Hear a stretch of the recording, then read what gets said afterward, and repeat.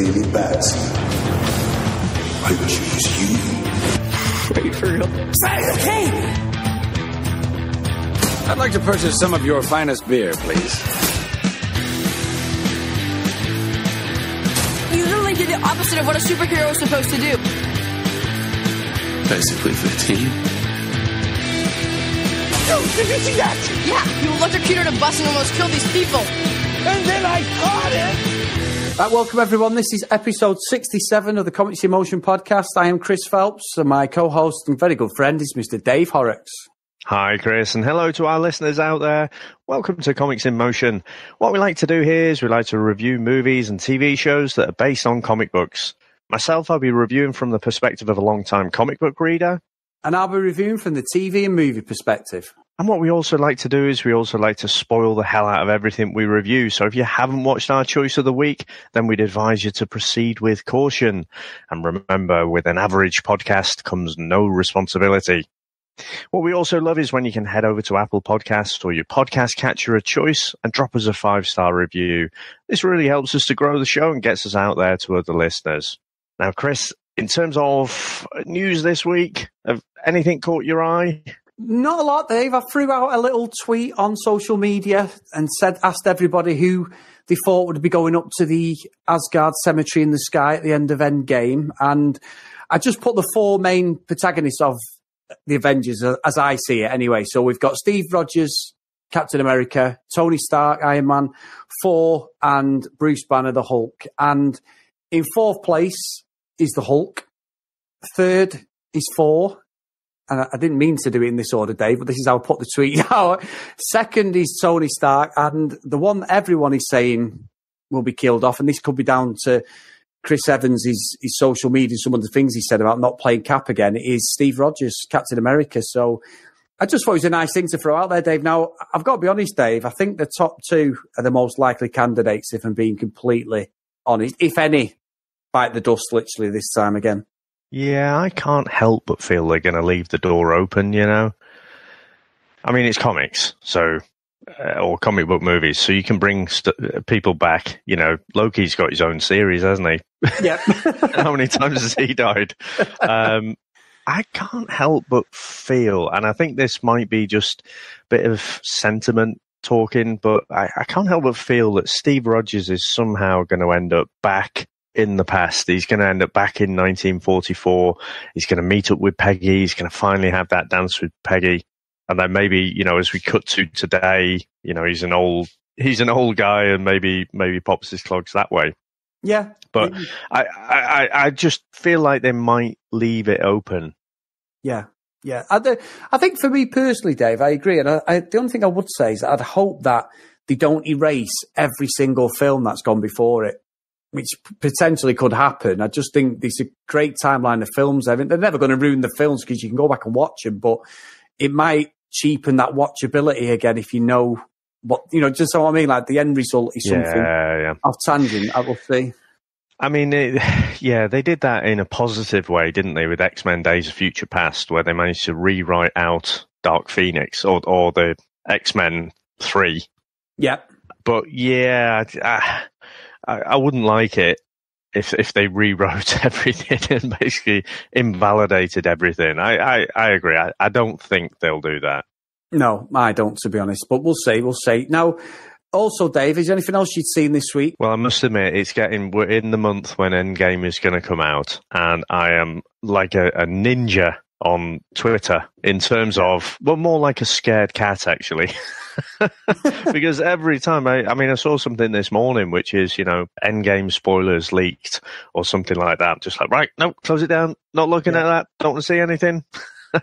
So I'm trying to stay away from, you know, everything that looks spoilery or trailery, or not trailery, but, you know, definitely spoilery. But I did see that Kevin Feige's hinted that Endgame might be Stan Lee's last cameo. Yeah. And so what he'd said was, you know, it's not conclusive, but, and I don't know whether he's playing up a bit here, but he said he can't really remember if Stan was a bit too ill to film the last kind of cameo for the Spider-Man for Far From Home. Yeah. So he'd basically said, you know, this could be his last cameo. And must admit, made me a little bit sad. Yeah, it's sad, to be honest. His voice is synonymous with popping up somewhere unexpected, isn't it, in these films? So, yeah, and it was nice in Captain Marvel, wasn't it, what they did at the start? And I think they're going to probably do the same intro again, Dave, and there might be a little bit more at the end of this, because this is like the full stop on this whole universe, isn't it, really, at this point of time, anyway? Yeah, what is it? They're now calling this first, we've had 21 movies, haven't we? So, what was it? They're calling it the Infinity Saga or something like that. Oh, so right. This first batch of films is all part of the Infinity Saga, apparently. So Endgame really is going to finish off, and then we're going to effectively start a new chapter. No, I mean, I'm excited for that as well, Dave. I mean, more than anything, I've got to agree with you completely. Literally, we're both post on our Twitter account and the Instagram and stuff, and I'm literally posting. Twitter's the worst. What I need to post, and then I'm not even checking the timeline, Dave. I mean, we're in a lot of groups with fellow comic book movie fans, aren't we? And we're all chatting there. And even then, I'm staying away from them groups because someone inadvertently is going to say something, and not on purpose, or you're going to get some absolute muppet who's going to put stuff on and ruin the film, like I mentioned in a few episodes ago with the Han Solo and the Force Awakens and that, Dave. I can't abide by it. This, to me, I know it sounds daft.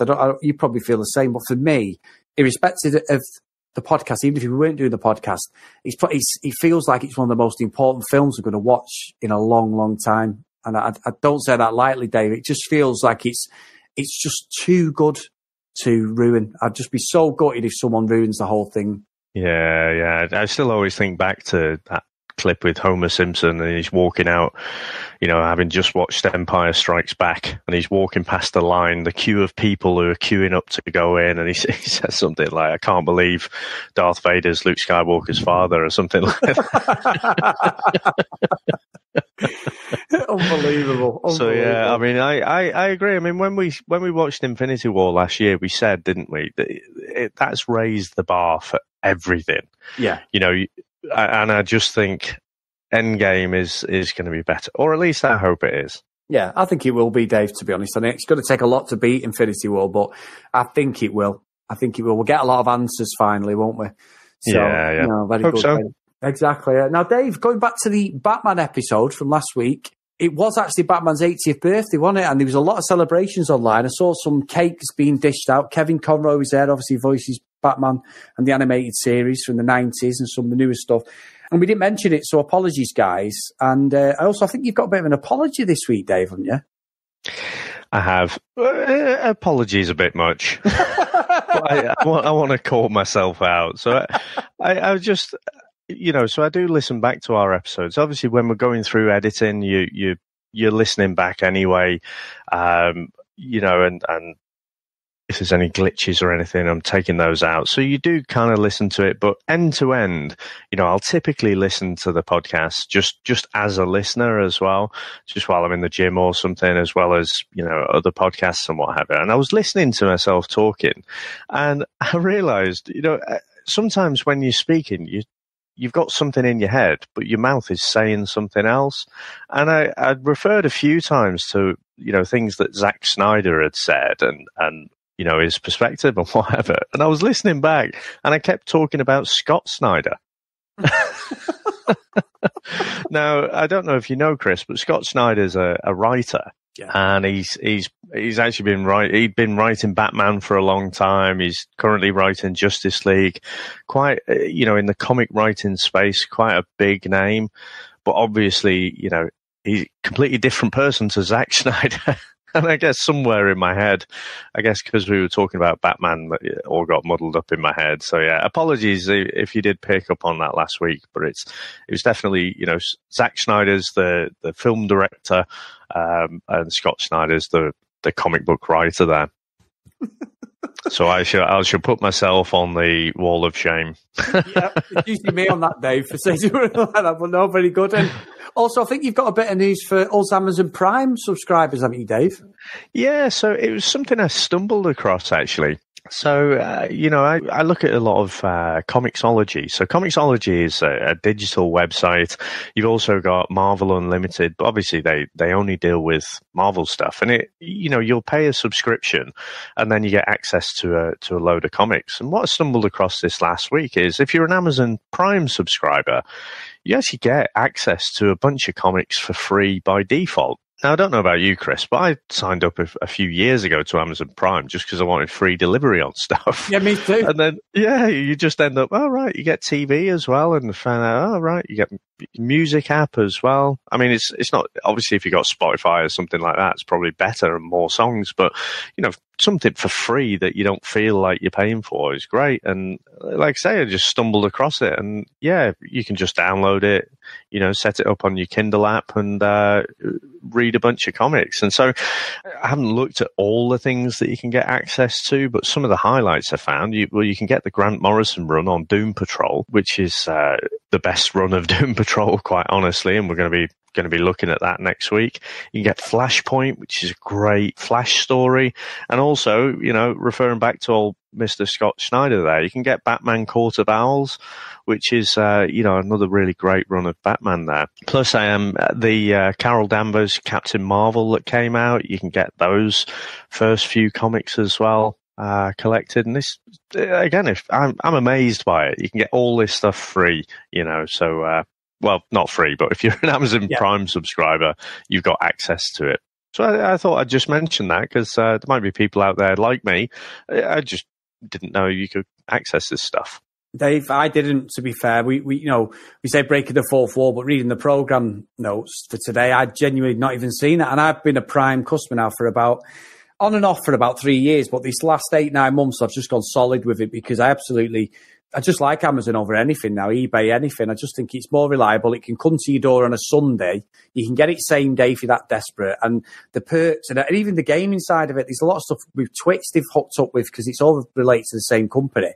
Well, if the streaming sites, you're getting like skins and games free and everything just for paying that $7.99. So it's a no-brainer for me if you've got that.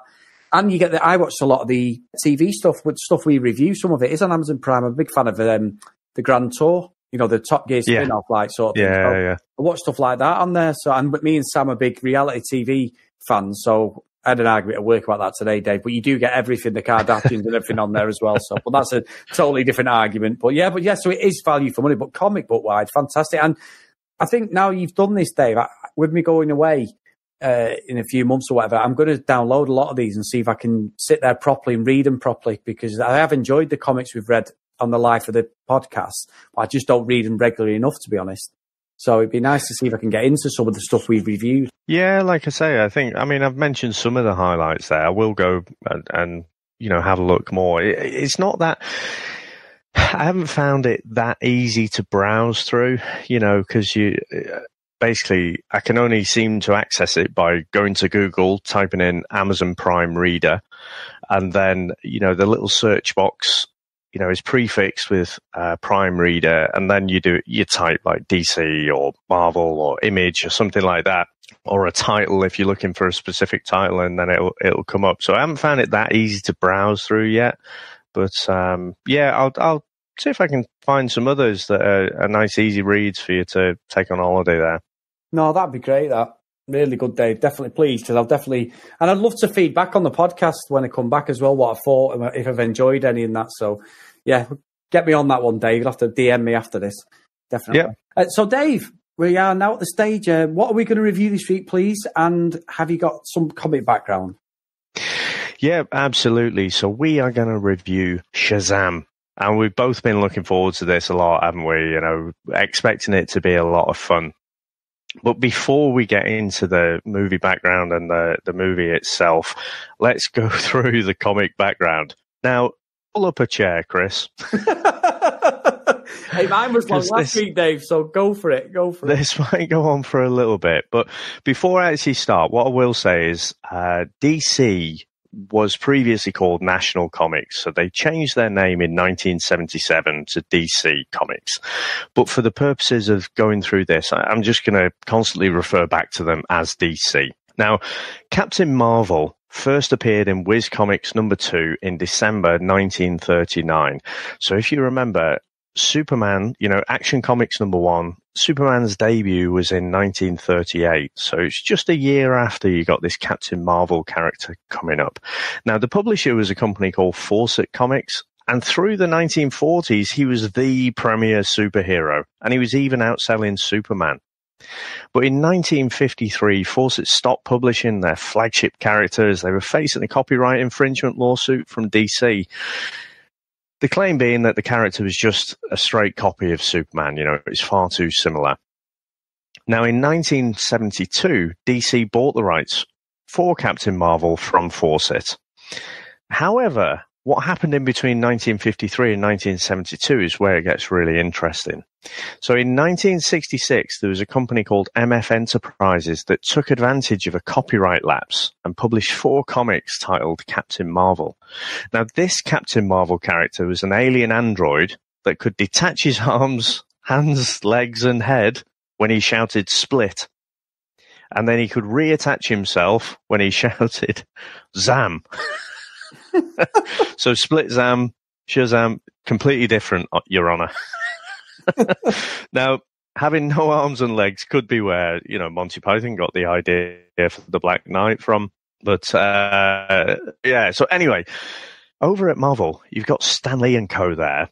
We're quite liking this idea of using a bit of a copyright loophole and convinced MF Enterprises to cease that Captain Marvel title, and they paid them $4,500 as a settlement. Now, Marvel's version of Captain Marvel was published late in 1967, so this period of 1966, 1967 really key in what dictates what's going to happen with the Shazam character in the future. So, fast forward again, back to 1972. So DC have bought the original Captain Marvel, and they found they couldn't call their book Captain Marvel because Marvel, the company Marvel, now held the copyright to that. So DC ended up having to market the character as Shazam, though they'd say the original Captain Marvel as kind of a subtitle there. Now, this led to a lot of people just assuming that he was called Shazam, the character was called Shazam.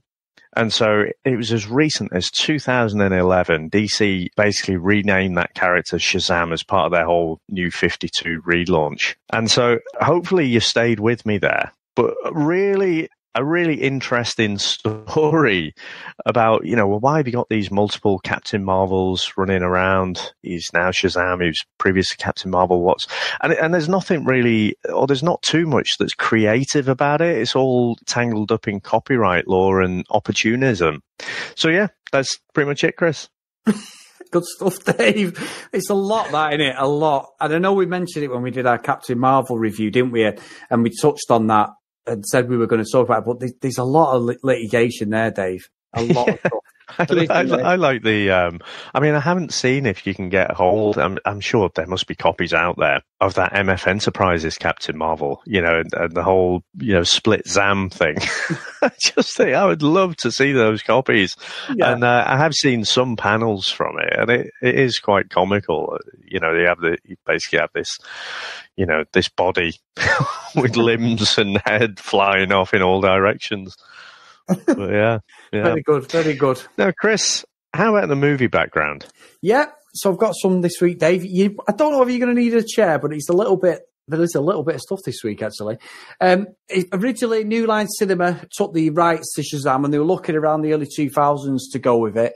And there was multiple screenplay drafts by William Goldman with the team of Alec Sokolow and Joe Cohen, Brian Goluboff and John August as well. So there was quite a team there of different writers for this. Now, they've written the scripts around the 2000s, but it didn't actually go into pre-production until 2008.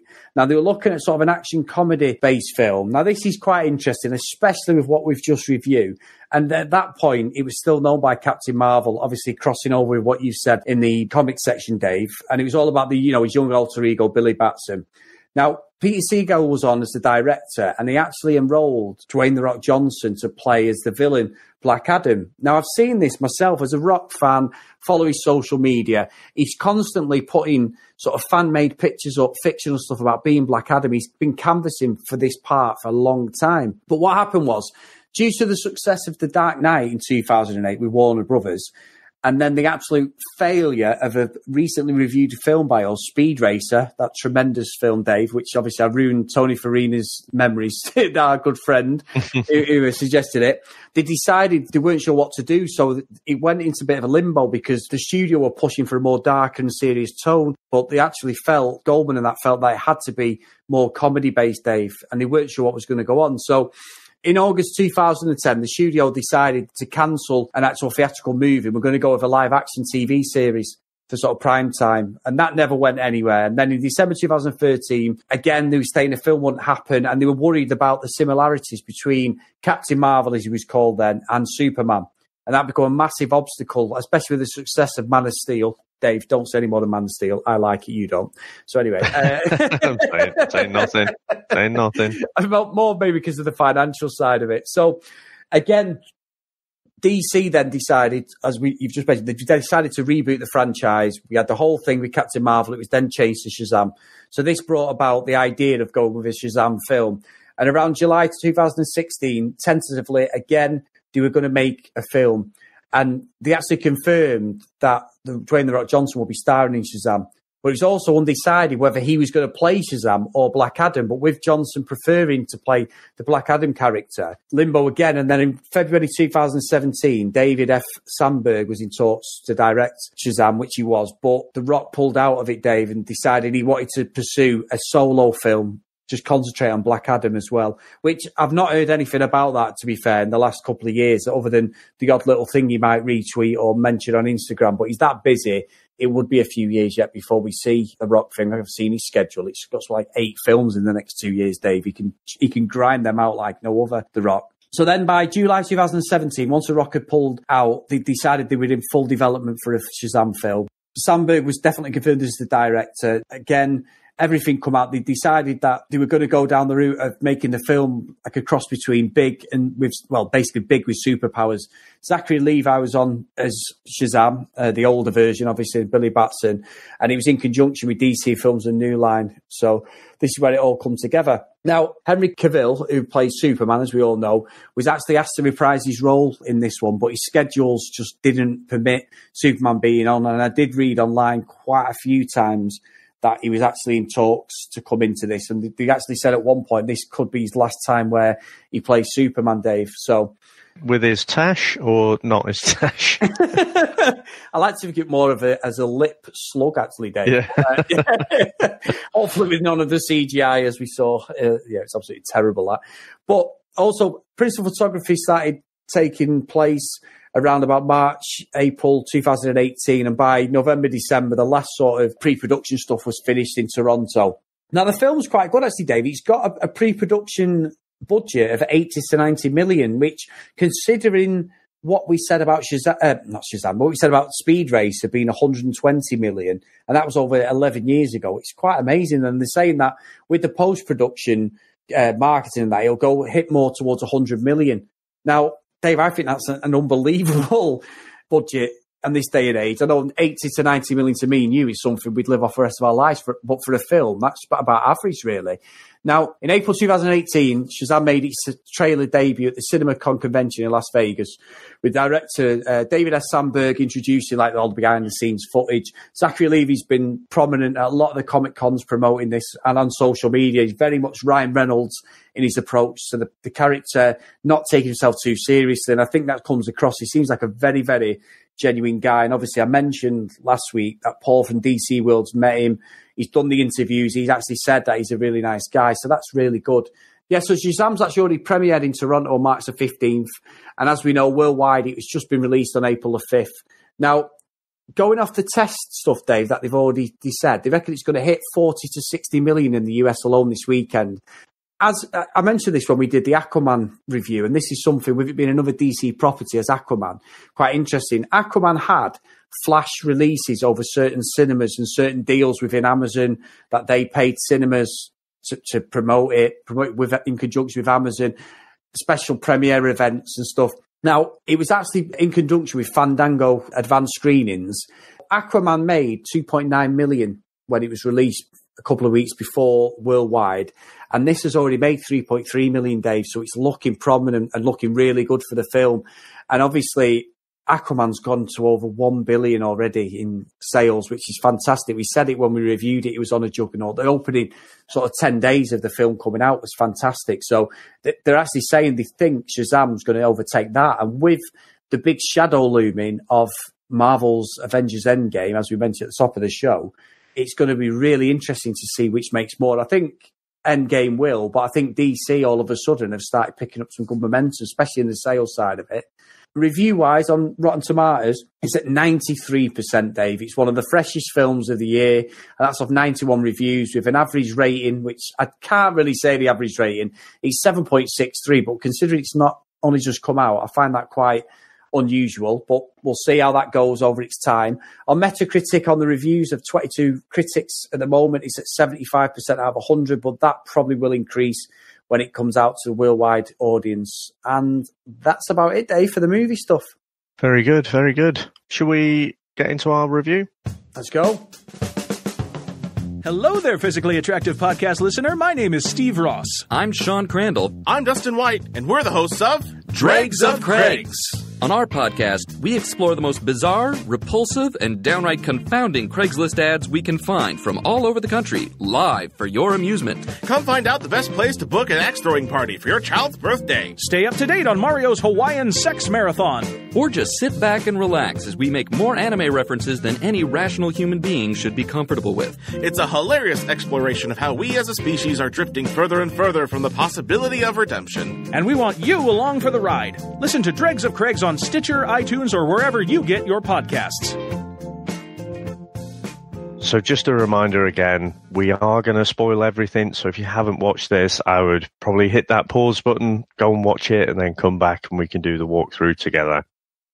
The wizard Shazam is in search of a pure of heart champion as he grows weaker and is less able to keep the 7 deadly sins imprisoned. Back in 1974, the wizard summons a young Thaddeus Savannah, though he is deemed unworthy when tempted by the sins and causes a car crash when he's transported back. In the present day, Savannah cracks the code to get back to the wizard and sets the sins free to become their champion. The dying wizard is left to call on the orphan Billy Batson to make him his champion and transforms into an adult superhero when he says Shazam. Now, Chris, what did you make to this opening act?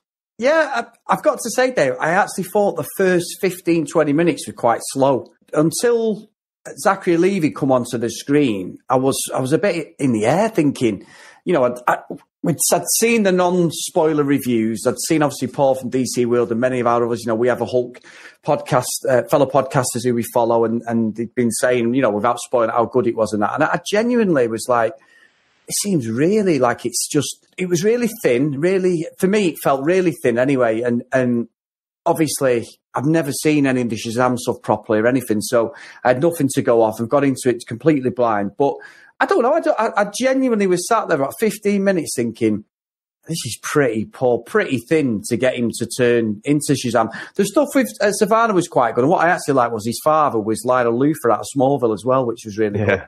And obviously he has a really bad relationship with his dad and his brother. And they have the accident and stuff. And there's a couple of near misses and then they get taken out and all this. And it's a great start to it. And it shows Savannah, obviously, even as a young kid, he's tempted in, and all he wants is acceptance from his dad and his brother, but they treat him like dirt in this little opening segment in the car. And then we meet Shazam. I'm trying not to say it, Dave, in case I change, but yeah. But yeah, I don't know. I mean, what did you think? Because obviously the first 10, 15 minutes is literally the backstory of Savannah. It starts with him in 1974. And then obviously we go forward then, don't we, to sort of Billy as a kid being sort of pushed from, he's robbing a police car, isn't he? And I genuinely, I don't know, until he come on the, and even the young Billy Batson's really good, but until they come on the screen, I was not really invested in what was going on. Okay, I'm a little bit surprised that you've said that, to be honest, because I thought I've had criticism for films in the past of just being slow and then not really being much that's going on and gets you sucked into the action, whereas I thought the whole stuff with Savannah, the way it started there, I was not expecting. But I thought that was quite interesting. You know, straight away you get to see the wizard, and you know you get to see the sins. You get a little bit of explanation about what his motivations are, and then you get the car crash. This is all in the first few minutes, and I thought that bit, I thought, oh great, you actually get a little bit of action, you know, and a bit of backstory straight off the bat there. Yeah, I don't know that. I mean, I know going back on the old episodes, I've even said that. And like, it takes too long. Our first ever episode, Superman, it takes 50 minutes before we actually see anything, don't we? And I was heavily criticising that, you know, that film. So I don't mean to sound like I'm contradicting, but genuinely, I don't know what I expected going into it, but it wasn't the start. And I know there's got to be a backstory. You can't just come in there and Billy turns into Shazam. But I don't know. I just wasn't invested in it, Dave. I can't explain how I felt. And I genuinely, it was just a very strange opening for me personally anyway.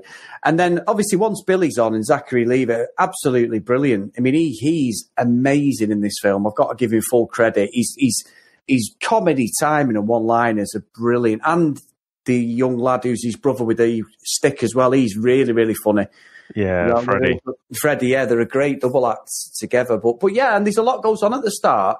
Freddie's getting bullied. He gets knocked over by these kids in the car, doesn't he, at the school? And you know, they absolutely pick him up like, you know, you're going to fix this kid sort of thing. You've dented our car when they've absolutely nearly killed him. And Billy gives him a good cracking with the stick and then ends up getting chased off, doesn't he, down the subway. And this is where he becomes and meets the wizard, doesn't he? And that was great, Dave. I genuinely, from that point on, I did enjoy the film, genuinely. And this first act, I thought, after that initial bit for me, it set it up nicely for Billy. Because like I say, Billy, the young Billy and the older, obviously, Shazam, brilliant one-liners and some really breaking the fourth wall stuff.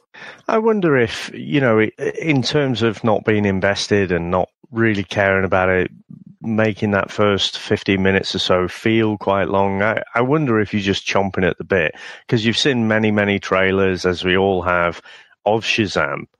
And so you're possibly chomping at the bit there to just get Zachary Levi on the screen and not really caring about the backstory. So I think if I think of it like that, then I can kind of see where you're coming from, I think.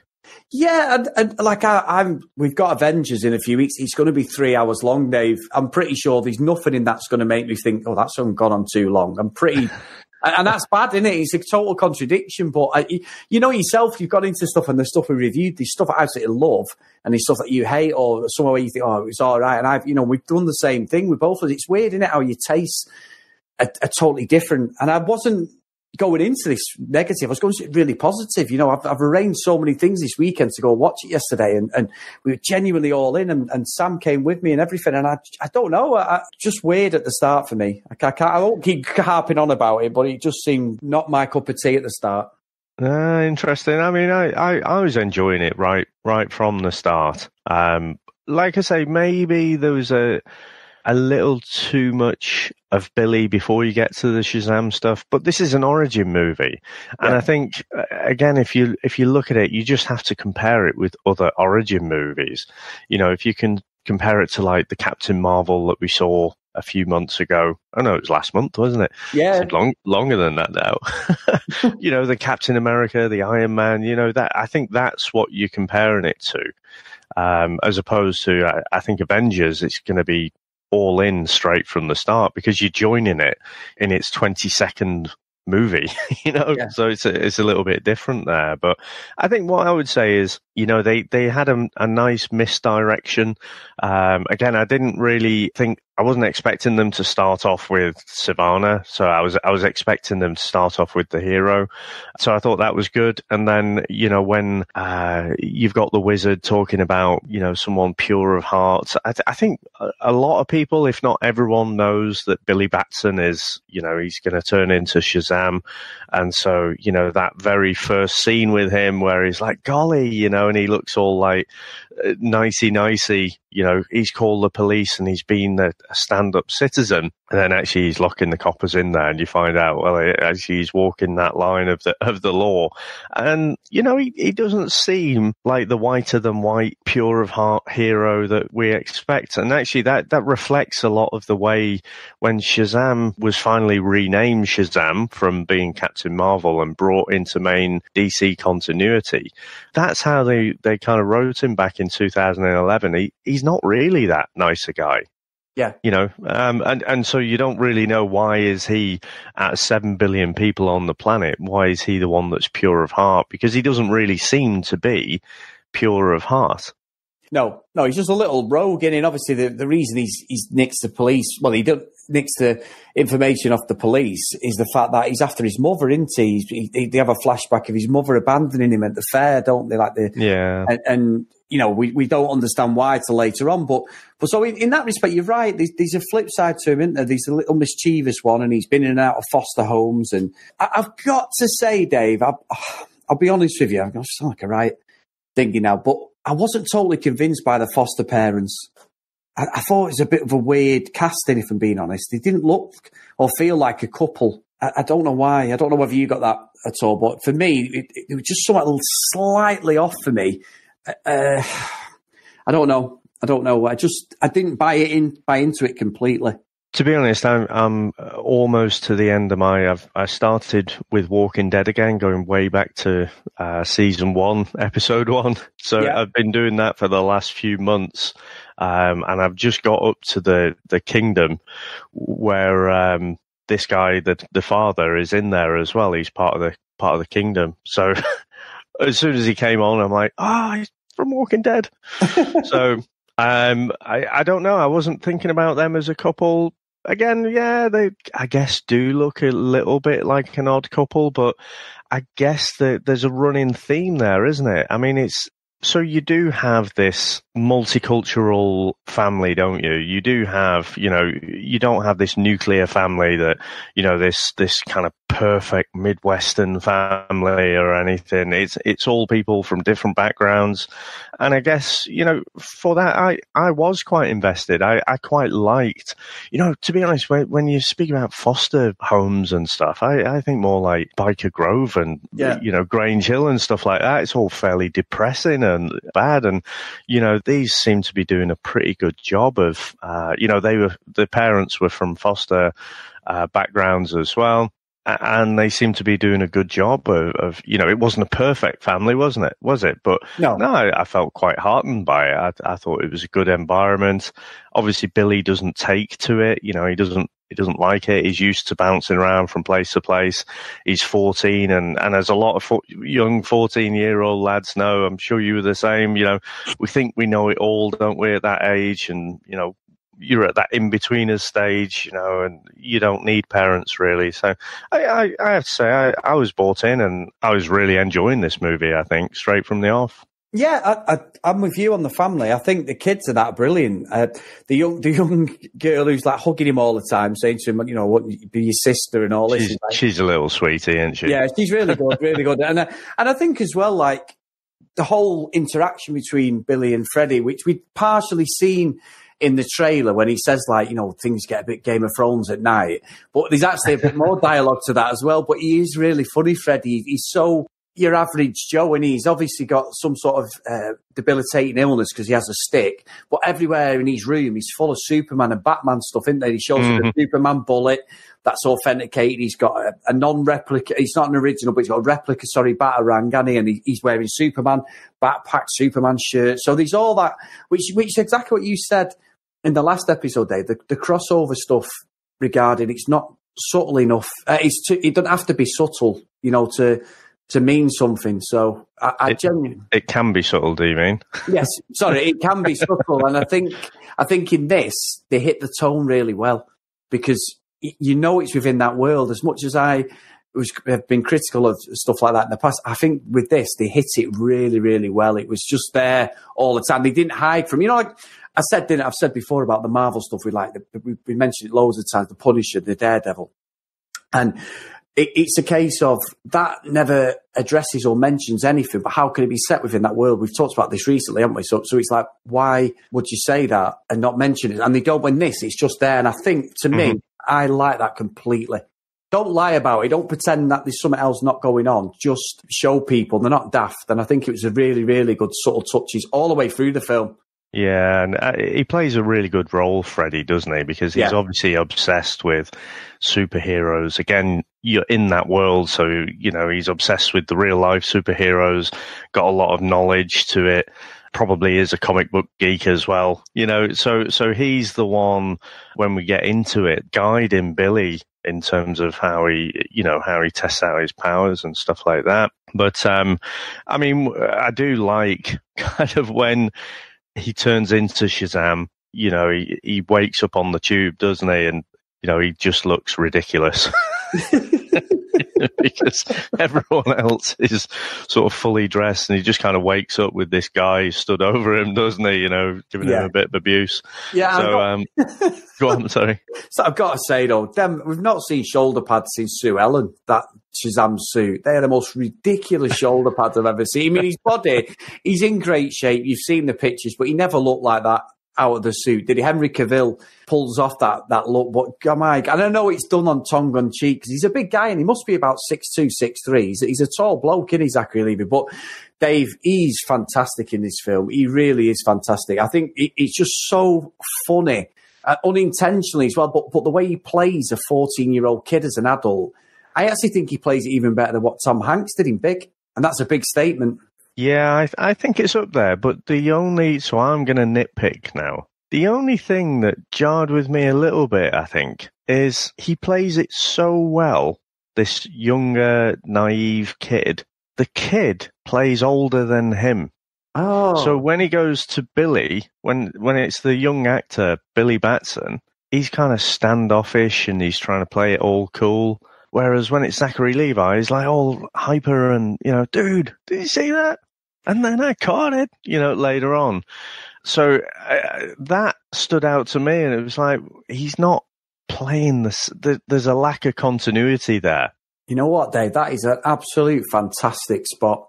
I've got to say, I know we go on about this, and I'm not absolutely sucking up here, Dave. I've got to say, that is a brilliant analysis because, as you've said it now, you were completely right. Absolutely on the money. It should have been the other way around more than anything, shouldn't it? So, yeah, great spot, Dave. I'm not even going to question that. I think you've just blown my mind a little bit there because I didn't even think of that. Yeah, I mean, it like I say, I've thoroughly enjoyed this all the way through, especially, you know, this first act I was brought in. Obviously, I know what the background is. You know, it's very golden age. You know, it was back in the, you know, when you had Superman coming out in Action Comics #1, and then, you know, a year later you had Captain Marvel, as he was known then, coming out. So it's all a little bit like that. And there's a very obscure spin-off kind of character who's called Miracle Man, also known as Marvel Man, that Alan Moore wrote. And he kind of wrote a story that was poking fun a little bit at that. And it turns out they were actually brainwashed, you know, to thinking that they were taken in by this wizard. But yeah, so I wasn't deliberately looking for things, but it did, as soon as he changed into that, into Zachary Levi, I was just like, hang about, that's not the same as he was just now. No, honestly, fantastic spot. You know, and like you said at the top of the show, and we've mentioned it before we went to, we do spoil everything, guys. So if you are listening to it before you watch it with your own opinion on this. But as someone, it's just such a good quote, Dave. Really good.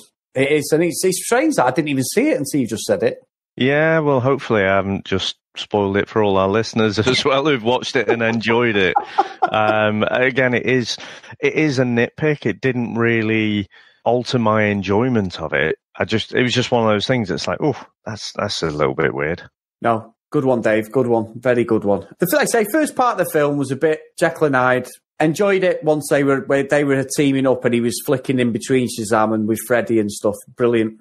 With the help of his foster brother Freddy, Billy tests out his new powers and he becomes an internet sensation by posting the tryout videos online. But Billy lets Freddy down at school and the pair are shown arguing on TV together. Savannah learns of his existence from the 7 deadly sins and attacks Shazam, wanting his power, and he easily defeats him. Shazam turns back into Billy Batson and blends into the crowd to escape the supervillain. But Savannah sees Freddy and recognizes him from the news and kidnaps him and blackmails Shazam with the safety of his foster family and asks him to surrender his power.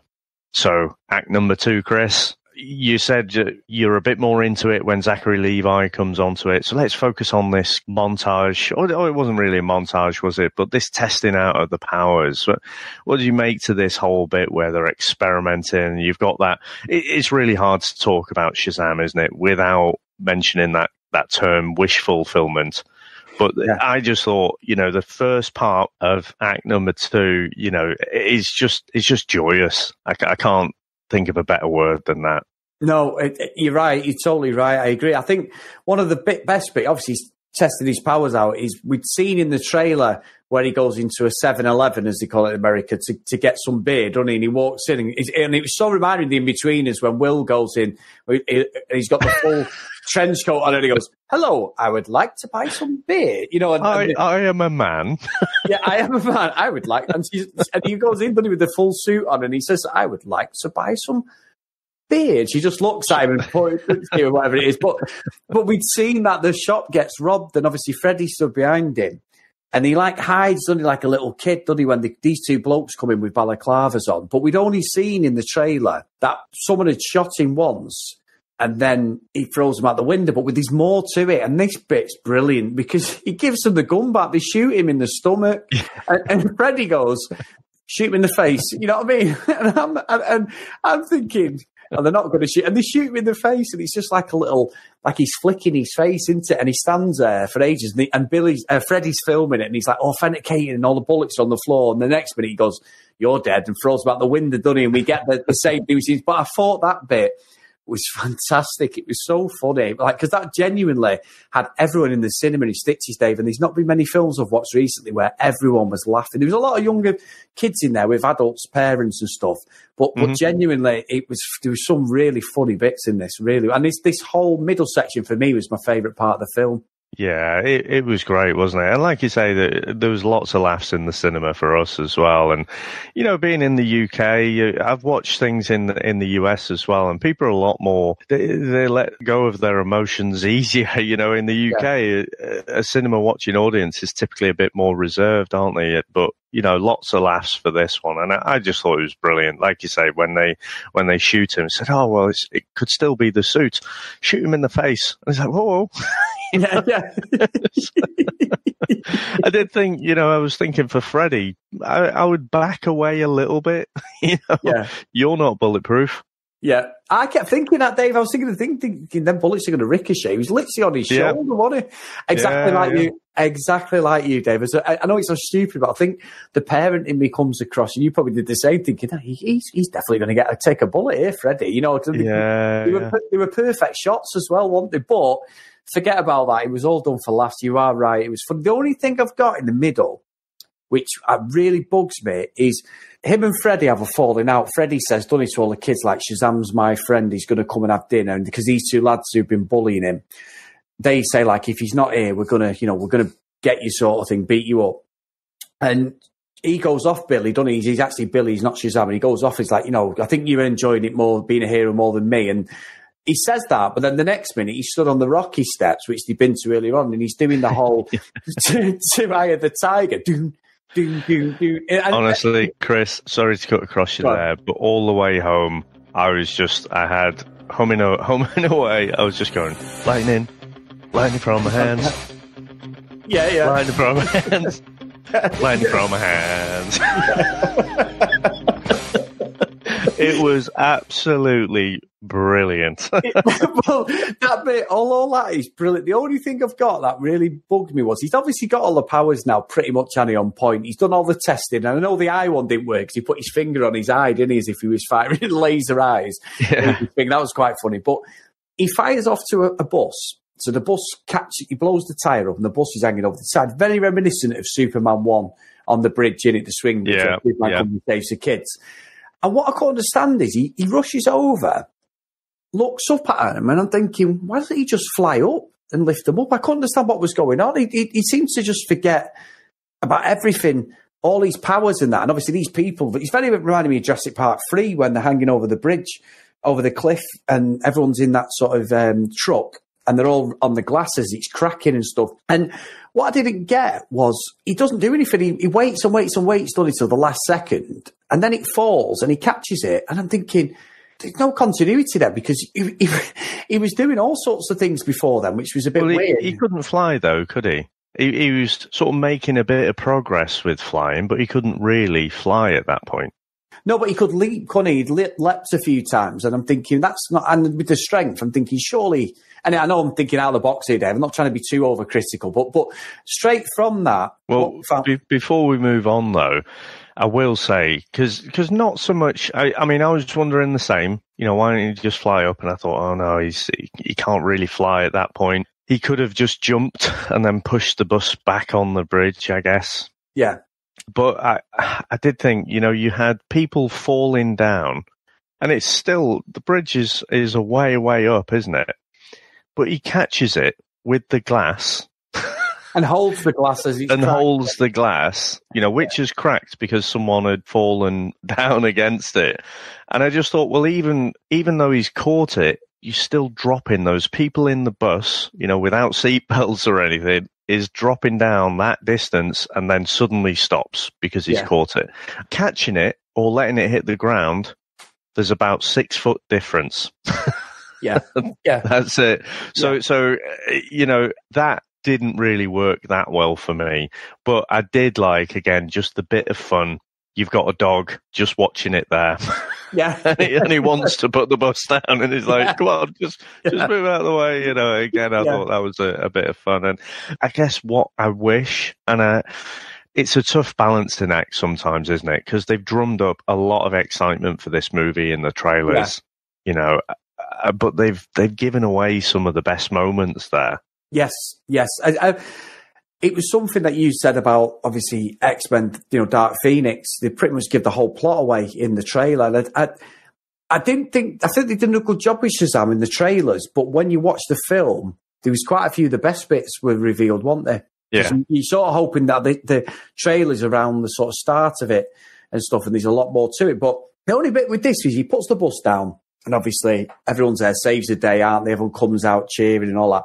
And then Freddy comes and starts having a Barney with him. And what I found really strange was this was the only time in the film where Shazam had sort of gone off on his own, and he was literally a 30-second montage of him doing this thing with the, you know, lightning out my hands and all that.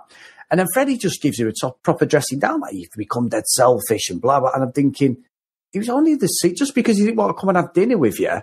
I just didn't make sense, that conversation. I was thinking, he's not really done anything wrong other than he was doing a bit of busking for some money, but he'd not like he'd gone off the rails Superman 3 job or like a Hancock type film, because it does feel a bit like Hancock when he's learning his powers at times, you know, with Will Smith, Dave. And I know he was an alcoholic, Hancock, but it felt like that sometimes, which was quite funny. But I don't know. I felt that was a bit of a weird conversation, because I thought he's only let him down once, but he was really laying into about how selfish you've become and all this. I don't know if you felt the same. It just felt very rushed, that bit.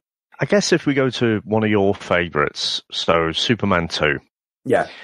I was surprised when we went back and watched that about how quick it was when he lost his powers and then got beat up and got them back again. It was only like 15 minutes or something like that. Yeah, it was really short, and yet in my memory, I remember it being, you know, he hasn't got his powers for half of the movie or something. And I guess just in that format, you know, we're spoiled a bit, aren't we? Because when we watch these like Netflix series or, you know, these long series where you've got all this time to explore these characters, you've got basically 1.5 to 2 hours to tell this end-to-end story. And so I didn't think it was that strange. I mean, he'd been cut in school, hadn't he? Yeah. So, you know, because he thinks, right, well, I don't need to do any more growing up now. Look at me. I'm a fully grown adult. You know, I'm mid-20s to 30. He was saying, you know, so he's already, you know, letting it go to his head a little bit there. And I guess, you know, Freddy, in some respects, was being a little bit selfish, wasn't he? You know, he just wants to be popular at school, and so he wants to use Shazam to make him popular. Yeah. I think what I found more weird was, given these school bullies had basically chased Billy, you know, onto the tube station where he ends up meeting the wizard, they seem to forget that pretty quickly. Yeah, and then they still seem to want to give Freddy a dressing down, and Billy's right there, and they're like, "Who are you?" You know? Yeah, because he cracked him with the stick and with the actual crutch. Didn't he? If it had been me and someone had hit me with that, you'd want to go after him, wouldn't you? Or if you'd hit someone like that, you'd take a wide berth, wouldn't you? You'd be like, "Oh, forget that." I'm not. So yeah, I did think that was strange because he's in the corridor of the school, isn't it? It's just stood there. You're totally right. You're totally right. Like I say, I hate it when in some respects, I don't hate it, but I like to, when I see something that bugs me, this is the whole point of us reviewing it, and I don't want it to sound so negative, because it's not, it's a good film, but it was just a few things felt a bit off at times, and that didn't make sense. But this is where we get introduced to Savannah then, don't we? He comes down behind Shazam, and Shazam's taking all the plaudits, don't we? And everyone sort of seems to think he's a superhero. And then he absolutely nails Shazam, doesn't he? He basically, Shazam turns into Billy then, even though he's in an adult body, and he's petrified of him, isn't he? Because he can't beat him. Mm-hmm. And that's a good scene, Dave, through the shopping mall and that and everything. That's really good. There was some bits though that, because they proper played on it, especially the bit in it was fantastic, because obviously it's very similar to Big. He ends up on the piano, doesn't he? And you're thinking he's going to play a bit of the piano, and then he doesn't. He gets thrown. He just nails him. That was really funny. That was good. That really good. And there was a bit when it was a bit like the Terminator, because Shazam gets thrown on his back and he's lay on his back. It's like Terminator 2 when Arnie first gets introduced in the arcade and stuff, the shopping mall, and gets thrown through the wall, and then he's on the floor for a second, then he gets up. And I think these little nods to different things throughout this day that are really, really good. And this is when he's throwing Batman at Savannah, and he goes in the toy shop. Yeah. It's like Teddy's get him, Batman. Yeah, get him, Batman, and throws like a big 4-foot Batman at him and stuff. So yeah, again, great stuff. Again, great little one-liners. Even when he's getting beat, there's a joke in him, which is very reminiscent of the Marvel stuff as well. He must have had such a laugh filming this. I mean, we get to see these edited scenes and that, how many takes, and he just looks like he's having a ball, doesn't he? And it's not just in the movie, but when you see him, being interviewed and stuff, he just seems so grateful and, has a lot of joy for it.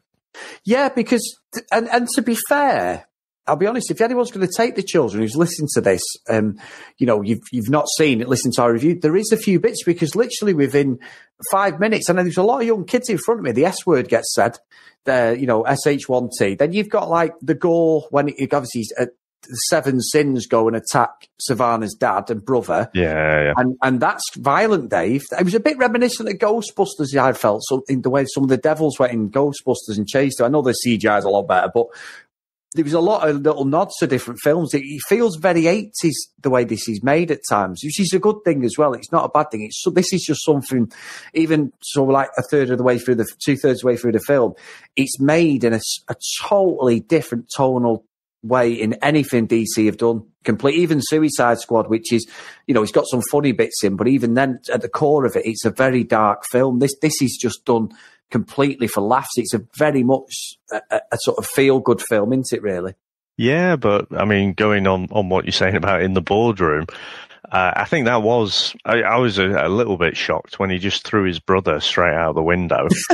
And then, so just everything's done for laughs. I'm not quite sure that bit was. No. But then when they're all at the boardroom, they're all pressed up against the glass, and the guy is just letting him get on with it. Because when Mark Strong walks through, it's like, you can't go in there. But again, he's got slight amnesia, hasn't he? Once he's in, he's not trying to get in there and get him out or anything. No. It's just like, all right, okay. Yeah. But yeah, so there are a few, little swear words in there. It is a 12 or 12A over here, isn't it? So I imagine it'd be PG-13 in the US, and rightly so, because a lot of it, you would say could almost be a U, but then, bits like this are what bring that rating up. Yeah. Yeah.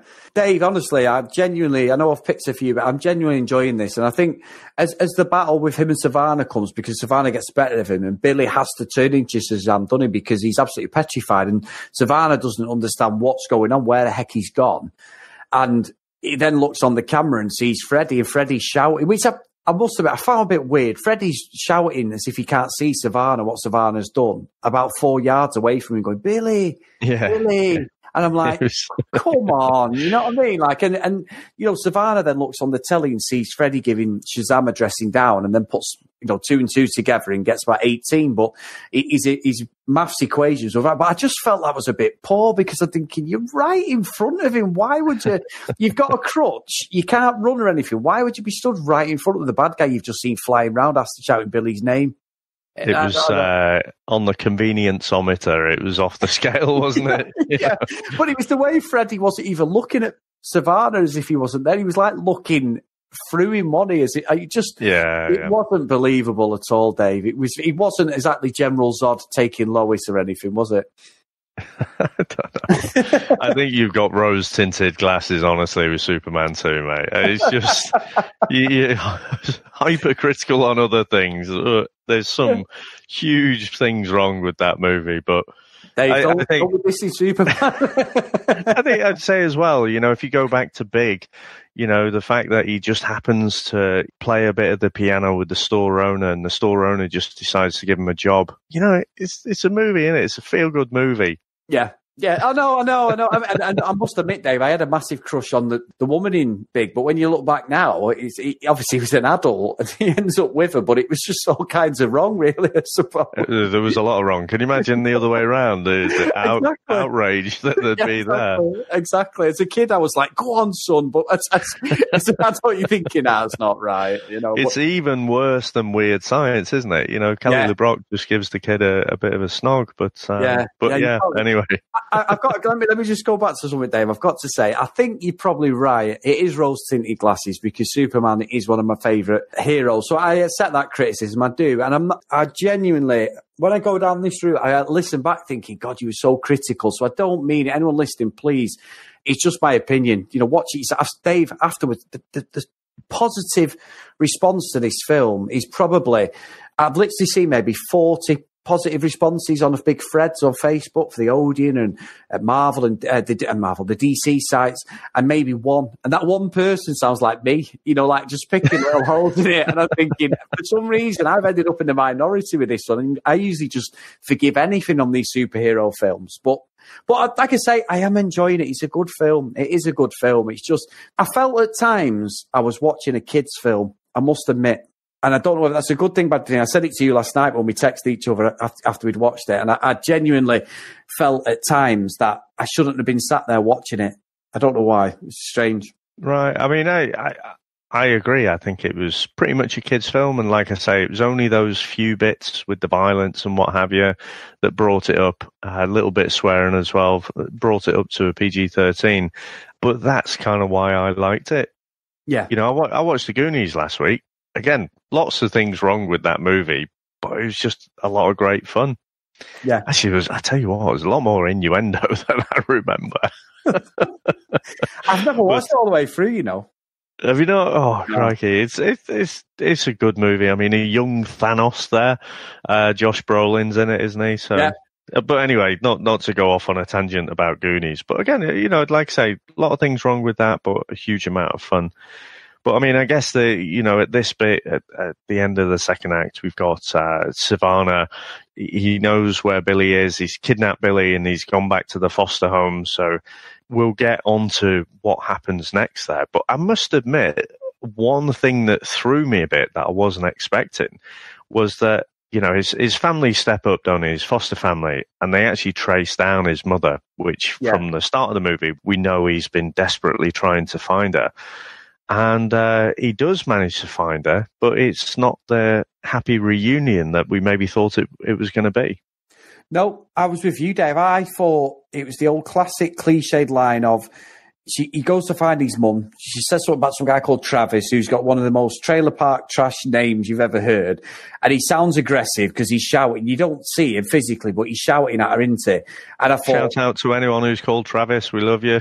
We love you, yeah. If you live in a trailer, we don't think you're a trailer park trash. No, but...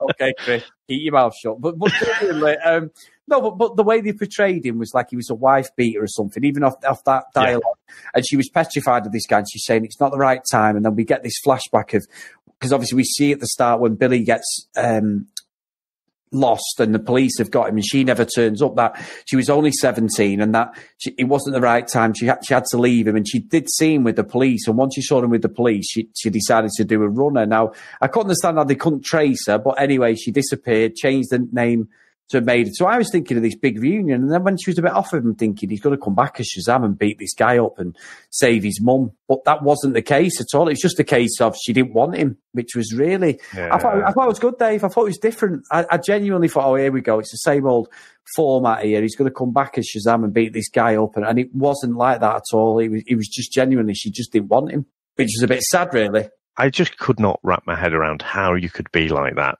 But I can accept someone in a different time of their life. She said she was 17, wasn't she? And so it wasn't as if he'd walked off and then straight away she's like, oh, brilliant. I can go out clubbing now. She'd seen him with the police and then instantly in that moment had made the choice, actually, he can go and have a better life. So I can kind of get behind that a bit. Again, I just could never see myself doing that. For my kids. But this is set in 2019, isn't it? It's set in the modern day. There is no way they wouldn't. He knows his name. Yeah. There is no way they wouldn't be able to track the mother down. Now, I was kind of thinking, maybe if they did a bit of a Batman thing where they set it in this kind of timeless time, but it kind of looks a bit 1930s with some more modern technology. I thought, well, I could believe that, in years gone by, they wouldn't be able to trace her down. But I thought there's no way in this day and age you wouldn't be able to track her.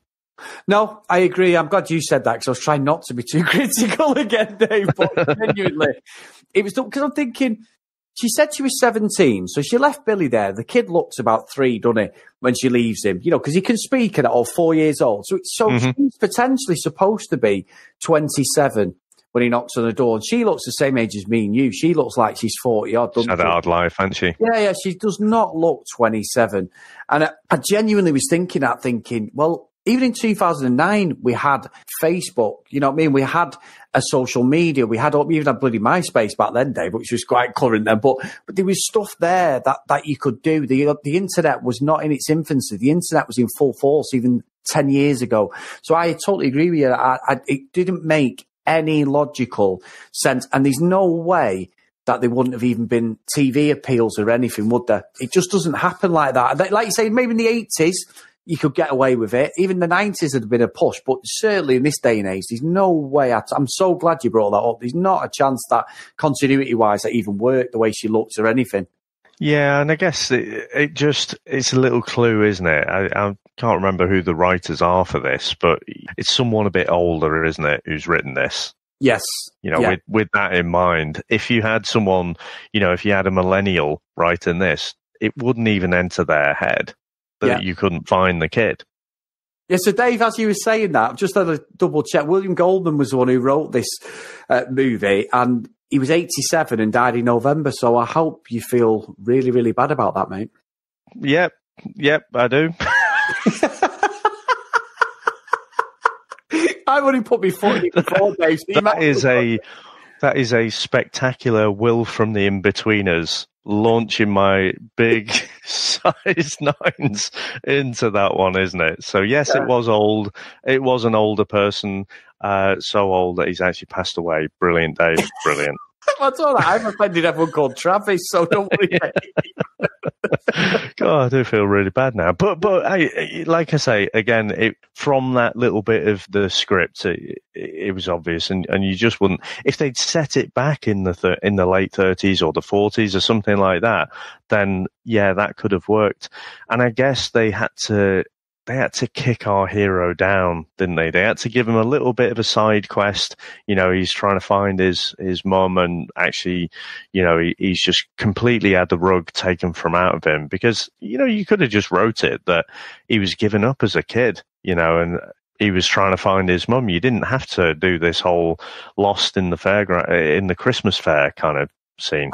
Yeah, because you are right. I mean, it'd make more sense for just to drop like we've seen in films. It's raining, it's dark, it's late at night, there's a knock on the door, there's a baby in a little cot, you know, Moses basket with a little note saying, look after him. That would have been not that it's been done. We'd have criticised it for being done 100 times before, though, wouldn't we? But Dave, you that is actually a believable thing, isn't it? This is just like, you know, he's 3 years older. She just decides to just get rid of him. I was like, yeah, come on.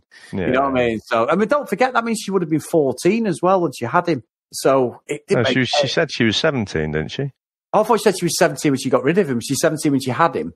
Yeah, but I don't think pregnancies go for 3 years. No. No.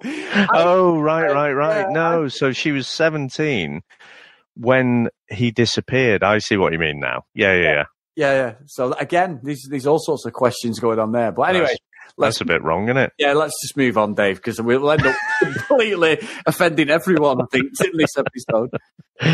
Okay, let's get on to it then. So, faced with Savannah and the 7 deadly sins in the wizard's lair, the situation looked pretty bleak for our hero.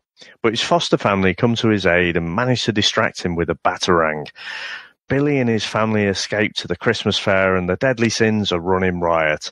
Faced with giving up his powers again, Billy has an idea for his family to touch the wizard's staff and say his name, transforming them into a family of superheroes to take on the baddies. Now, what do you make of this our final act, Chris? I quite enjoyed it, Dave. I quite like the fact that Freddie finally got to be a superhero, because obviously he was the fan all along. And I did like the fact that the young girl, the sister, she actually, even though she became a superhero, she was still asking questions when she saw Father Christmas. And this bit, through the film, there's a running theme with Father Christmas. When Savannah destroys Shazam in the shopping mall after he's saved the bus, Superman, Father Christmas, he's sort of talking to a girl and then says, you know, we'll all stick together. And the next minute he's like, run! And you get this thing all the way through where Father Christmas is just completely in the wrong place at the wrong time, isn't he? And she goes over to Father Christmas saying, I've been a good girl. And he's like, what? Hey? This is just, you know, but I do. So sorry, Chris. Again, just to be a little bit, to do our role reversals here. It's April. Yeah. This is clearly a Christmas movie. Yep. And I think you would have got just that extra couple of % maybe of enjoyment out of it if this was released about November, December time. Yes. Why are they releasing a Christmas movie in April? I must admit, I did think that, because obviously his foster parents are putting a tree up, aren't they, at the start, and Billy changes to Shazam and knocks him out of his hand. Now, I know one of the biggest scandals or biggest talking points every single year is the fact that Die Hard come out in July. So that is a Christmas film in my eyes. It always will be. Christmas. It always will be Christmas for me, Dave. I don't know. Even January, you might have got away with it. It must be a scheduling thing, Dave. It must be. I mean, for DC, surely the nearer to Christmas, the better, when you're out in the same month as the Avengers. You know, I know it's made a lot of money already, but it's not going to make that money once the end of April comes in. I just thought it was strange. You know, everything about it was Christmas, wasn't it? So when Billy first went missing, that was at the Christmas fair. At the end here, they're in the Christmas fair. You know, like you say, the foster family, they're putting up the tree when the lights go out, you know, or the electricity goes when he changes back to Billy from being Shazam. I just thought, why is it coming out now? And it just seems, you know, from those early drafts of the script, it would have been clear, I'm pretty sure, that it's Christmas. So yeah, maybe that's why they didn't make a deal of it in the trailers, because they just could not release it around that schedule, Dave, because surely they would have made more of a big thing of it. You are correct, completely right. Yeah. So again, there's me nitpicking a little bit. No, it's right. It's good. It's a good question to ask, because I thought the same thing. Yeah. And I think the old 7 deadly sins, you know, we're only seeing 6 of them, aren't we? I thought at times they looked really good on screen, but there were other times when they looked quite two-dimensional. Yes, I agree. I mentioned Ghostbusters earlier, but it almost felt like that demon in Ghostbusters in the first one when it's chasing after Peter Venkman and stuff, and it looks like a bit like the Star Wars when they're playing the chess in the Millennium Falcon. That's that sort of CGI. Some of it was a bit off. I agree with that. I think that's a very good point.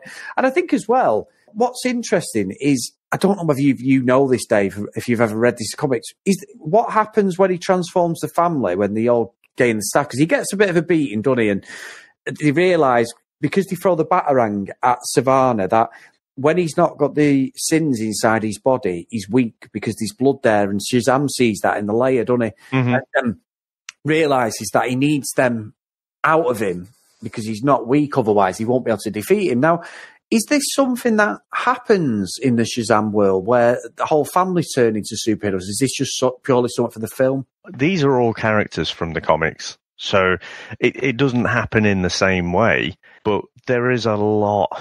Oh, there is a lot. Terrible English. There are a lot of characters that are spun off Captain Marvel. Right. Okay. So these are all genuine characters, and so I wasn't. I must admit, I wasn't expecting to see them in this movie, but when they popped up, it's like, oh right, well, blimey, let's not talk about all the wrongness with touch this and say my name.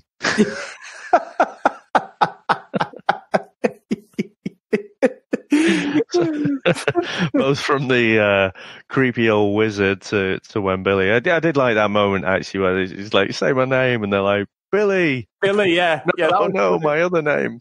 Dave, again, that got the whole cinema laughing. The whole cinema was laughing at that when he said Billy. And there was a few bits in the film where me and Sam were actually laughing and no one else was. Some of the wisecracks. And even Sam got some of the subtle nods towards, like, the DC world, some of the characters and that. And she's not a big fan like we are. She just has to, look, fortunately, she has to sit with me watching them, but more out of love for me than it is for the films, I hope. But yeah, genuinely, she did get some of the nods and the little winks and some of the innuendo jokes as well, which were quite good. So yeah, there's some good stuff in there. There really is. I think the battle with Billy and Savannah is good, but again, I must admit, I got a bit bored of Billy constantly having to sort of get up his courage like he was the lion out of the Wizard of Oz. Just what I mean? Like, I know exactly what you said, actually, is a great point about how his normal personality as a 14-year-old kid had more balls about him than Shazam. And, you think it would be the other way around completely. And I did get a little bored of him having to constantly try and find a bit of courage to beat him. Towards the end, I was like, oh, come on, just get your mad up or something. Like, that's an old school saying that, Dave, but get your mad up, do something. But, do something. And then the battle was good. The CGI was good. It was there. The battle with the seven sins was good. Them two lads who'd obviously bullied Freddy were in the big wheel, which again, that was purely for the film, because why they'd be in the big wheel, I do not know, together. But like a little couple or something, Yeah. And they were 16-year-old kids. Yeah, they were spitting on it. He's like, oh, I've just spat on a baby. And it's like, oh, come on. But anyway. But they didn't get their comeuppance, did they? Because when they had that bit and it was like, oh, spat on a baby, it's like, all right, you're going to get it in some way. And even though the wheel was, looked like it was going to collapse, I was thinking, well, you're going to get some kind of comeuppance with them. I don't think they're going to be killed, but, in that kind of 80s way, the school bullies will end up in some sort of embarrassing situation or come a cropper. But that was the last I think you saw of them. No, you see them at the end, don't you, in the school when they, but but not at the fairground. I mean, no. But did you get the blink and miss it line from the older Freddy, the superhero Freddy? No. You know when he rescues him and he rescues them off because the actual one of the seven sins he knocks over the big wheel, the Ferris wheel, and as it's falling, Freddy, who's fighting one of the other sins, he sees them and he flashes across, doesn't he? And as he picks them both up, he went, oh, sorry about the wedges. But you literally blink and miss it, Dave. You you wouldn't have, Dave, I swear to you, I literally just picked it up because I think there was the laughing bit then. I picked up on it like that, and it's literally blink and you'll miss it. But it's not even like a funny thing. He just sort of says it very quickly and then shoots off with him whenever he takes him. So he rescued him with a super speed wedgie. Right, yeah. Okay. It wasn't obvious. It lacked a bit of the... There should have been a joke there because of the way they treated him through the film. Exactly what you just said. They should have got the comeuppance. Yeah, I guess they did, but I mean, I didn't. I didn't pick up on that. I must have been like you say, blink and you miss it. I must have been blinking at that time. Yeah.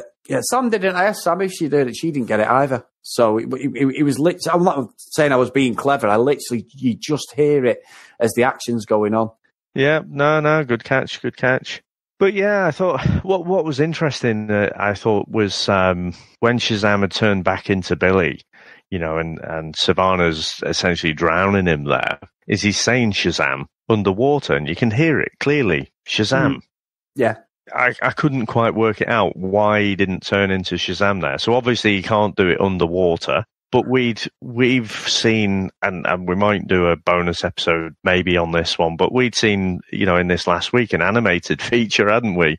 Yeah. Where he says Shazam underwater. And then he changes into Shazam. So, I thought, what's going on there? I thought the same thing, because if in the cartoon, it's a bubble of air goes above the water, then as it pops, it says Shazam, doesn't it, and saves him. And I actually thought, they're not going to do that, are they, in this? How is that logically or scientifically possible? Physics and that, but it didn't. And you are right. I thought it was the cartoon bit, Dave. I genuinely did the animated bit. Because you sent it to me this week and we watched it, and I was like, Dave Horrocks, you've ruined the film now at this end bit. But, like laughing to myself. And he didn't do it, so I was like, oh, well, fair enough. But yeah, very good. Very good. And I've got to say, Dave, they defeat Savannah, and obviously the family are all there and all this, and we go back to Billy is with his family, and he puts his hand in finally, doesn't he, for the Thanksgiving or the meal. Every night they put the hands in, and all the way through the film, as you mentioned before, there's a theme of Billy never feels accepted, and he decides to put his hand in and sort of say his grace for everyone, and they all enjoy it and stuff, and they're all a big family, and he's like, I'm with my family, which is great, nice little touch. But then, I've got to be honest, Dave, the best bit of the whole film for me is this last scene, and I know you know what I'm going to say, don't you? I do.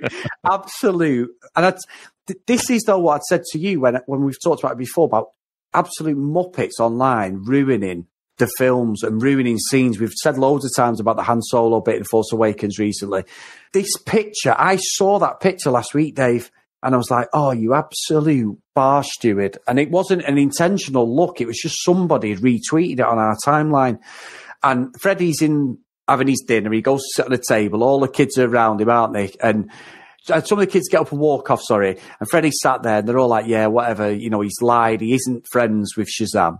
And then obviously the foster kids, his brothers and sisters, all sit round him, don't they? And you can see there's a chair free. So I'm thinking, well, he's obviously going to come in. And then he comes in, doesn't he, Shazam? Like, yeah, Freddie, I've learned everything. And all the kids are like going mad, aren't they, filming and everything. So he redeems Freddie as he wasn't lying. He is friends with Shazam.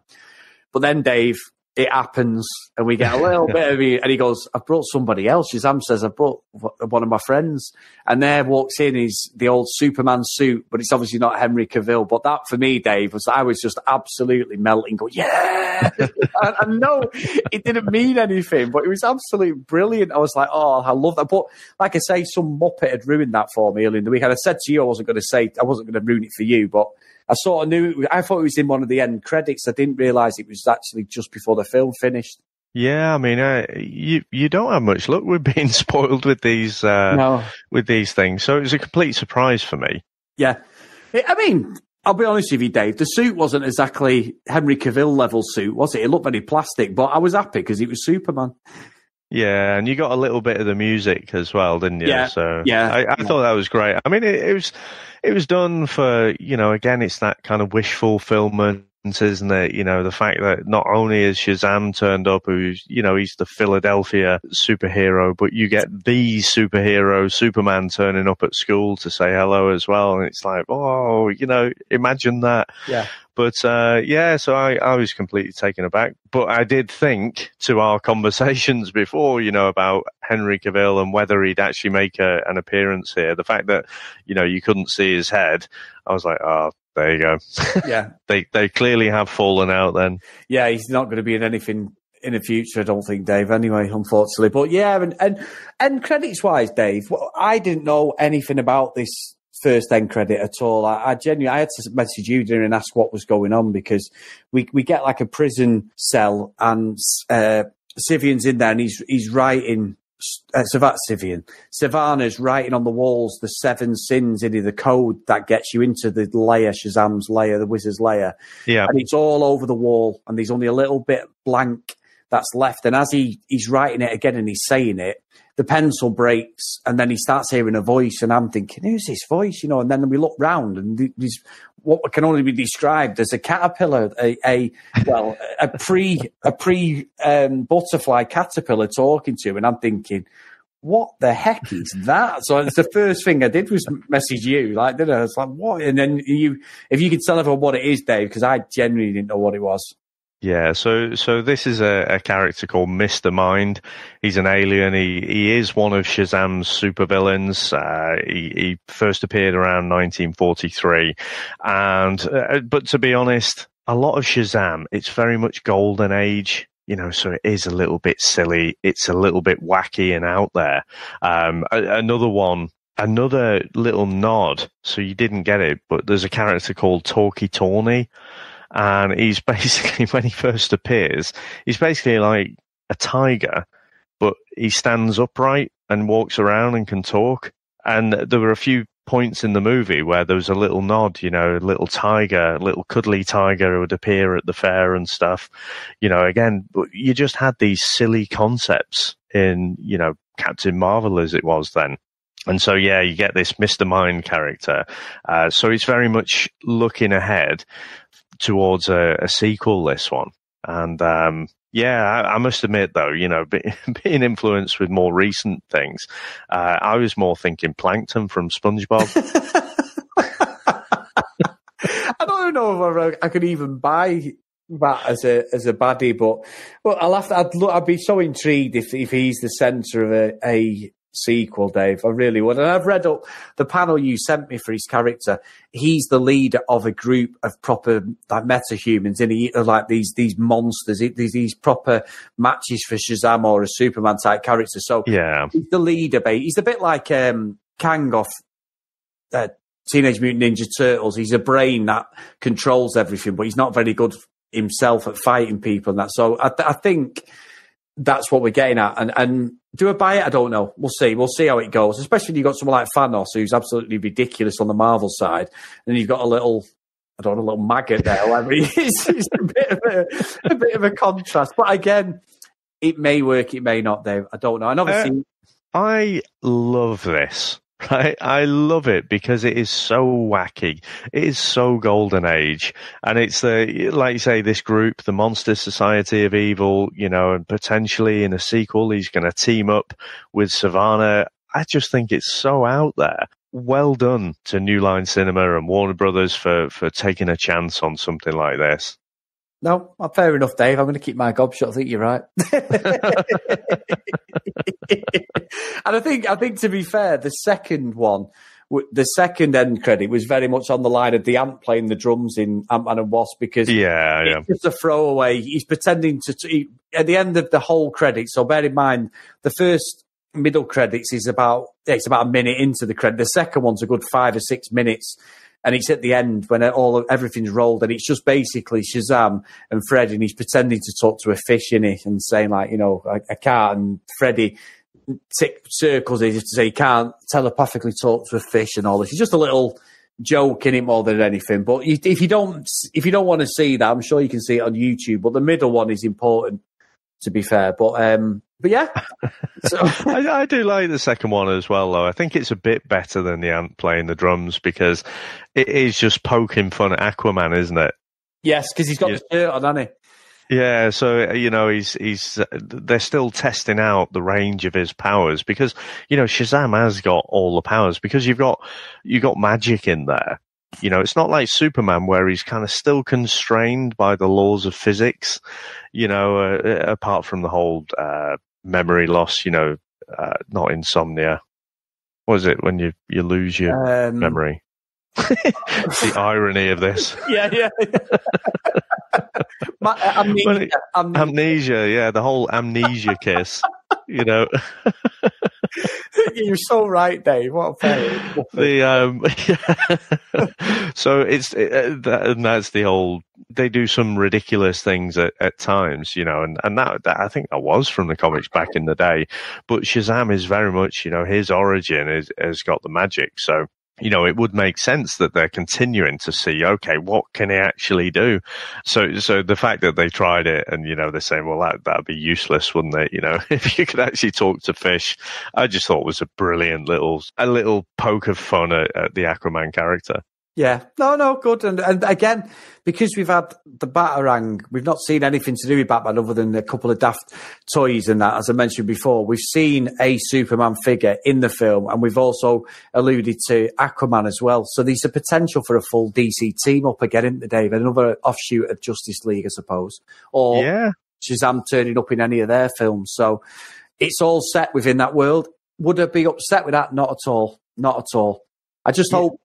Sorry. It's funny, isn't it? Because we've said, okay, so Warner Brothers are going to focus on more these individual movies, these individual stories. But with just that last couple of seconds where Superman shows up, you kind of think, well, now it'd be slightly ridiculous if they didn't team up in a future movie. Yeah. It's weird how that goes, isn't it? We've openly agreed maybe DC needs to go down a different route because of the lukewarm reception of Justice League and Batman v Superman. So yeah, mad.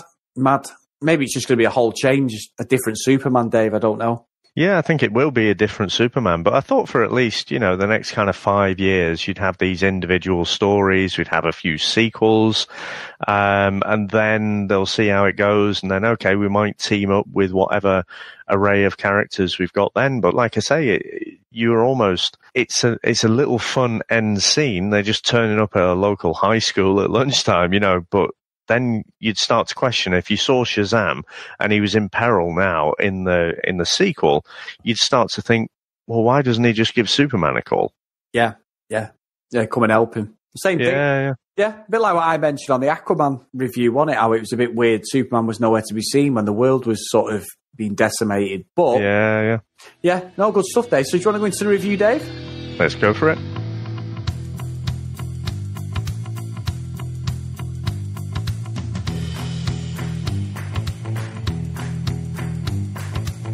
So, Dave, I do believe it's you this week, mate.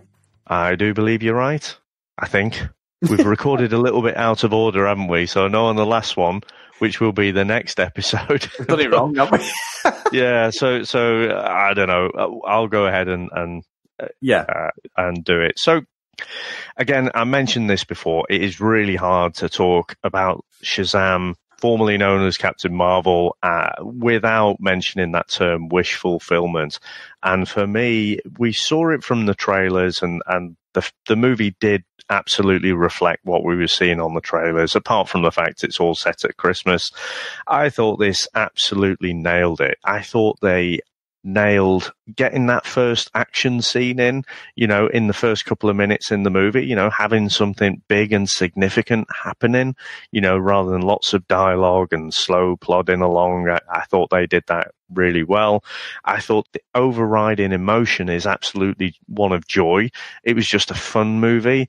There were a few moments of violence and whatever, a few little darker moments with the 7 deadly sins, but that just gives a nice contrast to that joy. I also thought there was a lot of heart, a lot of emotion to the movie as well. All the things that you want from, let's say, a younger aged or a younger feel of a movie. This is far, far away from the likes of Man of Steel or Batman versus Superman or Justice League. This is just a classic golden age character brought to life on the screen, brought into the modern day. And you can't help but think yourself, what a great thing it would be to be Billy Batson, with all these powers and whatever, go order yourself some beer, even if you don't like the taste of it. I just thought this, for me, was probably DC's best movie to date. I enjoyed Aquaman. I thought, again, there were moments of fun in that. But I thought there was quite a lot wrong with the movie as well. But I liked it because it was a change of direction, clearly, from Warner Brothers and DC, whereas they absolutely nailed this. Definite callbacks to other 80s movies, especially big, and I didn't think there were going to be such blatant nods, like the whole piano bit. But again, for me, just perfectly executed. And I hope to see, I am chomping at the bit to see a sequel for this. I want to see more Zachary Levi playing Shazam. I want to see a bit more of the Marvel family as well. I'd like to see them back and the same kid characters, because I think they all nailed it as well. I thought Mark Strong was a good villain. He's a great actor anyway, but, we always say that a good villain makes the story as well. Quite like that. So for me, this is absolutely an Asgard.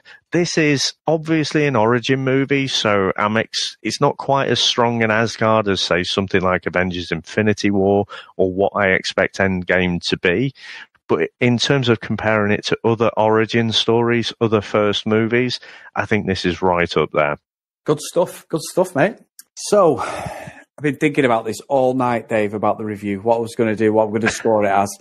I honestly think that Zachary Levi is great, fantastic. The lad who plays the young Billy's good. Freddie, standout characters within the film. I think their dialogue, the sort of comedy timing, the duo, that dynamic duo as such together, it really works. It's really, really good, really good. Mark Strong's good as the baddie. I don't think you have to worry about him being evil or sinister. You buy it from the start that he's just not a nice guy and he can be easily turned.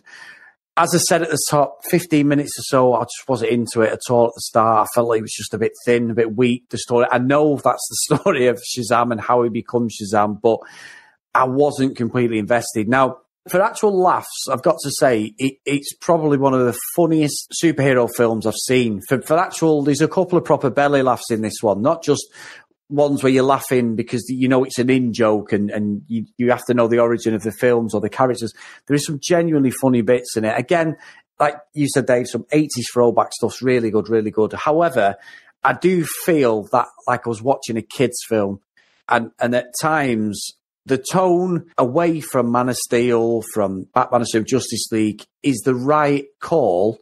I just felt that it got overplayed within this film at times. So for me, please don't be discouraged by it. I am being a bit of a negative Annie on this one. I do apologise, but I'm sending it to Hall of Justice. I actually think, having watched this, I need to go back and watch Captain Marvel, as in Brie Larson Captain Marvel, because I think I've underscored that, because I actually come out of this enjoying that Captain Marvel more than this one. So, interesting, Dave, but it's got to be middle of the road for me, unfortunately. Wow. I am blown away by that. So let's think, our traditional lean-ins. I kind of lean a little bit more, quite openly. I try and challenge myself on that, but I do appreciate the Marvel properties a bit more than DC. You are absolutely over on the DC side as well. On the other way, I know, you obviously love the Marvel movies as well, but just your favorite characters and properties are definitely on the DC side. And it's me championing the DC. And you're like, yeah, this is all right. And probably Brie Larson's Captain Marvel is a bit better. So I was not expecting that, but absolutely, again, that's what we're here for, isn't it? We look at things in different ways and challenge them and give our opinions on it. So yeah, and I think it's Negative Nancy, not Negative Annie. I couldn't think of the name. I think that's her sister. Yeah, it could be. Yeah. That's a twin sister, Dave. Yeah. Maybe Angsty Annie or something like that. Yeah. I can only apologise, everyone out there. It's just how I felt. And I didn't go into it feeling tired or anything. We're at a perfect time. So it's not like I've gone late at night. If I've gone to a midnight showing of some of these films, I have come out of stuff feeling quite negative about, mainly because you're tired. So it was a perfect afternoon matinee showing of this. And It's a shame. I will watch it again, Dave. I've got to say, I said to you about Solo. I watched that and really hammered that, and we both did. But when I watched it the second time, I actually quite enjoyed it. So I don't dislike it, but I'll be interested as well because Hellboy's out as well, which is a completely different film that we're going to review in the next week or so. And I'd be interested to see what I think of that because that looked absolutely awful on the first trailer, but the second trailer has really brought me in. And I'm not one for scary, dark films as such, not like that anyway, that's got a horror element to it. But I've got a feeling I might enjoy that more than this. So I'll see. And that's just me speaking out loud. I haven't watched anything of it. So it could be the worst thing I've ever seen, but we'll see. Yeah, I'm going to speak out loud as well. Sure, you get me every time. So, I mean, I don't think you're going to get any horror from Hellboy. I think it's obviously a bit darker, but you know, it's not Halloween horror or anything like that. But yeah, I mean, I guess, you know, I'm wondering as well that, you know, when you're first introduced to a concept or something, you know, it's a little bit foreign and you might like it. I think you're like listening to an album for the first time. Yeah. You don't absolutely love it on the first listen through, you know, and I'm even classing, you know, some albums are like are growers, aren't they? Yeah. Again, showing my age here, I don't think anyone buys albums anymore. More buy singles, don't they? But, yeah. You know, because you're not really aware of Billy Batson and that original Shazam and what he's all about. You know, a lot of these concepts are new, you know, and especially the most ridiculous being that first end credit scene with Mr. Mind. I wonder if that's hampered your enjoyment a bit. And the fact that it is, you know, in a lot of the movie quite kiddish. You know, it's definitely playing on this wish fulfillment of being that young boy, you know, transforming into this adult superhero. Yeah, I think, again, I'd say, you know, to listeners, I doubt you've listened to this and not watched it, but if you are on the fence, I would absolutely go and watch it. But it definitely is. It's going to speak to you more if you're expecting a kids movie rather than if you're comparing it against some of the other comic book movies that we've watched and reviewed and have been out over the last few years. They are a bit more grounded. I don't want to say real world because none of it's real world, but, you know, just a bit more realistic. Yeah. Yeah, no, I think that's a fair point. And I've said it before, and I will come back on the episodes of the podcast further down the line. And if I do watch it again and say, yeah, actually, I was wrong, I will call myself out. I've done that before, haven't I? So, yeah, no, good shout, Dave. So before we go, I just want to thank everyone as always for listening. If you want to get in contact with the show, on Twitter @Comics in Motion P, on Facebook Comics in Motion Podcast, and we're available on all podcast hosting sites. And if you want to email myself or Dave or call me out for giving this score, then please email us on comicsinmotionpodcast@gmail.com. And that's it, Dave. Now, Dave, you loved it. It's only fair that you should lead us out today. Well, I do have to wonder, you know, how does Billy introduce himself when he's in the Hall of Justice and, you know, everyone's introducing themselves? How does he actually introduce himself if he can't say his own name? You know, you had this whole history of, you know, originally it was Captain Marvel and he said these words, but then his name changes to it. It's a bit inconvenient if you introduce yourself as Shazam and then you change and then you're going to have to say it again, you know, to change back. But then everyone knows your secret identity. But there's only one word that you can really finish this off with, isn't there? And that's to say, Shazam! Dude, just messing around. You look at me and you're like, why so dark? You're a disabled foster kid. You've got it all. You know why? So they can fly away from this conversation? No, because heroes fly. Hello? Say my name so my powers may flow through you. But I don't know your name, sir. Shazam! Are you for real? Okay! Shazam? Drive out your window! But you're welcome for not getting robbed! Oh, hey, what's up? I'm a superhero.